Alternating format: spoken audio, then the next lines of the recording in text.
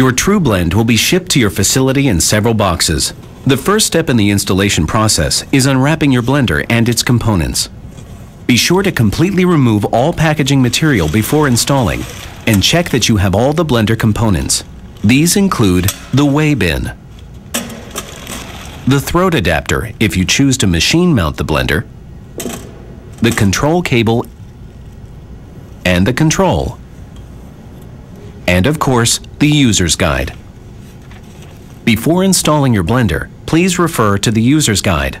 Remember, only a qualified electrician should perform the necessary electrical work. Now it's time to remove the blender from its pallet. To gain access to the lag bolts, remove the mixing chamber components and carefully set them aside. You'll need to reinstall these components. If necessary, refer to the instructional door sticker once you mount your blender. Remove the blender from the pallet by unscrewing the lag bolts, and you're ready for installation. The first step is to mount the blender to either a blender stand provided by Conair or to a machine throat.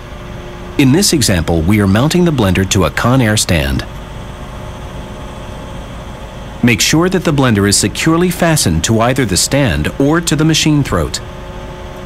Ensure that the power cabinet and front access door are easily accessible. Next, install the weigh bin on the load cell mounting brackets. Be careful not to damage the load cell. Once the blender is installed on a stand or machine throat, it's time to mount the control.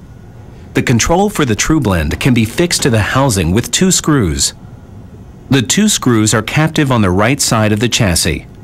Once the control is in place, tighten the screws and lock nuts inside to keep the control from vibrating. The control can be rotated 90 degrees by loosening the rear screw. Or if you prefer, the control can be removed from the chassis and fixed to another surface. After the cable has been installed, connect the air hose to the air connection of the unit. You need at least 90 psi. The final step in your installation is to connect the main power. The main power is connected to the line side of the fuse disconnect switch inside the blender power box mounted on the back of the chassis. You are now ready to get started.